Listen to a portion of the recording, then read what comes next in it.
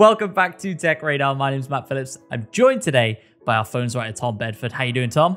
I'm good, thanks. How are you? I'm very well indeed, Tom, because Motorola have announced some new budget-friendly phones. Tell us all about them. What's going on? That is correct. We have got two new phones at the moment. These are the Moto G10 and Moto G30. Now, they're both quite cheap and cheery phones, like Moto G phones always are. So they're both quite similar in terms of specs. They've got 6.5-inch screens. They've got 4 rear cameras each. They've got middling specs. They're what you get if you're looking for something that will do the job, but you're not looking for something to blow you away. Sure. They follow on from the Moto G9 series, which started coming out at the end of 2020 and has been slowly coming out up until now. But obviously there are no more G9s because G10 is here. Fair enough, fair enough. And you're right, they're sort of at that lower price point. £129 for the G10, £159 for the G30. Am I getting those? I'm getting those names. That is correct, yeah. And even for Moto G prices, those are quite low. Those are probably the lowest cost Moto G phones we'll see this year. Exactly. And so what's the difference then between the 10 and the 30, the G10 and the G30? Because there's such a small price difference there, really. Very little, really. The Moto G30 has a slightly higher res main camera. It's got a better chipset. And off the top of my head, that's all I can think. There's very little between them. And unless you think the small differences will mean a lot to you, you might as well stick with the G10, really. Yeah, absolutely. So then the G10 and the G30 are coming. Like you said, the G9 was sort of late last year and so hasn't really had that much of a life cycle before the G10s arrived. Are we expecting any more Motorola phones throughout the year and could these become, maybe not obsolete, but could they be followed up by more Motorola phones later on in the year? Well, that is the big news here, is that normally each generation will have Moto G7, 8, 9, a number, and it will come with variations like the G8 Power, which has a big battery, the G8 Play, which is a budget one. So it seems they've eschewed that system now to have a different one. By the sounds of it, they're going the way that Samsung did with their Galaxy A phones and having them over a broad spectrum from G10 right at the lower end to G30s a bit better, but we don't know where that could go.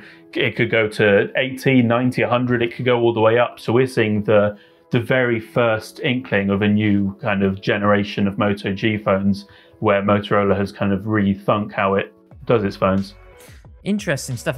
So I'm curious then, what are the features maybe that we're missing in these budget handsets that you might like to see that Motorola introduces in maybe some of those higher spec handsets that are coming down the line? Oh, well, we have heard different rumors around the phones, the phones conversation. Like, nothing has been confirmed by Motorola right now, but it does seem like the company is working on high megapixel counts in its cameras, bigger screens. We've seen some features of Moto G9 phones that are not in the G10 and G30, like side-mounted fingerprint sensors, high refresh rates, that we could see come to the Moto G new wave. And also the big thing people are probably hoping for is 5G. We've had a few Moto G 5G phones now, but the G10 and G30 aren't. So they are hopefully coming some way down the line. Interesting. And I suppose 5G, maybe if you're looking on this sort of budget end of handsets, 5G probably isn't the feature that you're after right now, right? But you would assume that it would come later on. Yeah, there is probably some people that want a cheap and cheery 5G phone because 5G isn't just used for its fast connection, it's used for reliable connection too. And the Moto G 5G and Moto G 5G Plus, very big tongue twisters, those are their current 5G phones in the Moto G range. They've seemed quite popular, so it seems there is an appetite for, you know, affordable 5G phones. Lots of other companies are putting them out too. So obviously these phones coming in at that lower price point, but perhaps not the lowest possible price point, right? Moto have some phones that are lower down than that.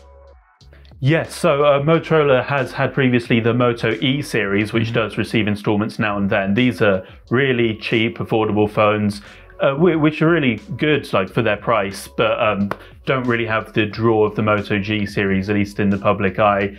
But Motorola has confirmed that for the time being, at least, the change in the Moto G series doesn't affect the E series. So we will still have the E7 phones coming out, and hopefully soon the E8 series as well. Fantastic stuff. Well, we mentioned the price earlier on, but when can we expect to get our hands on these handsets?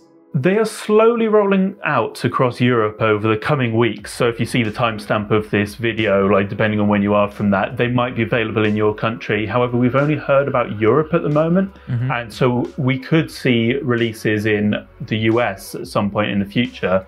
However, previously, Motorola has been a little bit confusing with its names and released the same phone under different names in different markets. So when it comes to the US, if it comes to the US, it could have a completely different name. So it's worth kind of looking out for that, comparing the specs to see if it is the Moto G10 under a different name. Interesting stuff, interesting stuff. Well, we'll be sure to keep you up to date with all the latest Moto news that's going on, whether or not these do come to the US. I'm sure we'll update you on that. And of course, you can head to techradar.com and see Tom's latest articles all about the Moto G phones. I'm assuming you're going to be reviewing them as well, Tom, at some point? Yes, yeah. Hoping to get my hands on one of them very soon. Fantastic stuff indeed. I look forward to seeing what you have to say on it, Tom. I really do. Let us know down in the comments below if these sort of lower end price budget phones really do appeal to you. I'm genuinely curious. Do you need 5G in these phones though? Is that the deal breaker? Do you really want 5G in a budget handset? Let me know in the comments down below. Thank you for watching the video. If you enjoyed it, please do drop a like. Consider subscribing to TechRadar on YouTube. And finally, remember to head to techradar.com for the latest tech news and reviews. Tom, thanks for joining me, and we will see you on the next one. Thank you for having me on. Bye-bye.